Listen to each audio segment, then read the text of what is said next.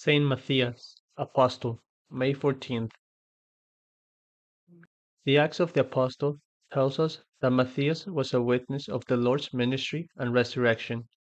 Matthias was chosen to take the place of Judas Iscariot as one of the 12 apostles, and he was present on Pentecost when the Holy Spirit descended upon the apostles. According to some ancient traditions, Matthias preached the gospel in Ethiopia. Other traditions say that he ministered in the region of Cappadocia, in modern-day Turkey. Saint Matthias is honored as a martyr and his relics are enshrined in the Abbey of Saint Matthias in Trier, Germany.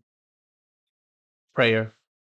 O God, who assigned Saint Matthias a place in the College of Apostles, grant us, through his intercession, that, rejoicing at how your love has been allotted to us, we may merit to be numbered among the elect, through our Lord Jesus Christ, your Son, who lives and reigns with you in the unity of the Holy Spirit, God, forever and ever. Amen. Saint Matthias, pray for us.